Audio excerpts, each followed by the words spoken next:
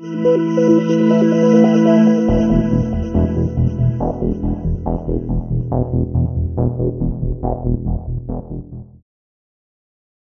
back. It's good to see you again. So this is the second video in my playlist, Announcements. The first video was on About Me, where I told you about myself and about my guitars and my influences and things like that. Now this little talk is going to be on my lick lessons and why I make them and why I make them the way that I do. So let's rewind to when I was 17 years old. Now I was just starting out with electric guitar, and it was becoming more and more apparent to me that I couldn't just keep playing scales up and down. That was getting old pretty fast, and in order to make solos I knew I was going to need to learn licks. So I set myself half an hour to go onto YouTube and to look for licks so I could try and learn as many as I could in that half an hour. So I got onto YouTube and I typed in A blues lick or E minor metal lick, just searches like that, and I mean, sure enough, I got results, but I quickly learned that they weren't quite what I was after. Most videos are too long. Now I'm not going to name names, but there are guys out there who will literally take 10 to 15 minutes to teach you one lick, and that's I think that's unacceptable. Now the second thing is that there's too much talking.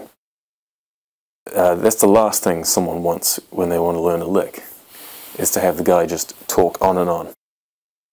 The third thing is that a lot of people don't put the tab up on the screen, which is infuriating, because it's really handy to have a tab.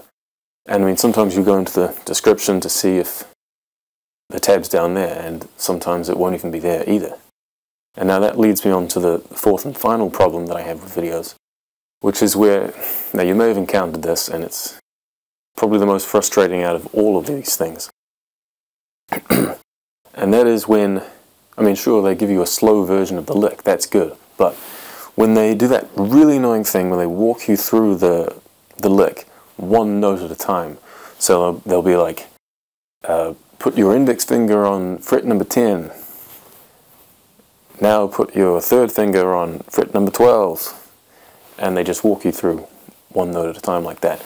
That is enough to drive people crazy.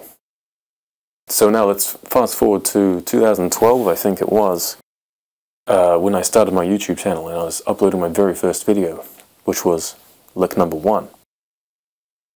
I remember thinking to myself, if I'm going to do this, I'm going to want to upload videos which are the kind of videos that I wish I had when I was starting guitar.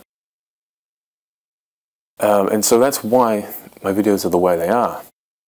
It's the lick at speed, and then one or two sentences of me talking about the lick, if that at all. And then the slowed down version with the tab on the screen every time, and then the video ends. And I try to wrap it all up in just over a minute if I can. I want to keep it as short as possible, and it pretty much comes down to this one point here. Your practice time is precious, and I really wouldn't dare to waste a moment of it. So yeah, that's what my licks are about. I really hope you enjoy them. And if you want licks which are in a particular genre or style, definitely go to my website, and you can download lick packages, which are videos which have 20 licks of a particular style. So there's 20 rock licks, 20 sweep picking licks, 20 neoclassical licks, 20 metal licks. There's a whole bunch on there. Go check them out, and you can purchase and download them, and they're $4 US each. Okay, well, it's time to start making some more lick lessons. Thanks for watching.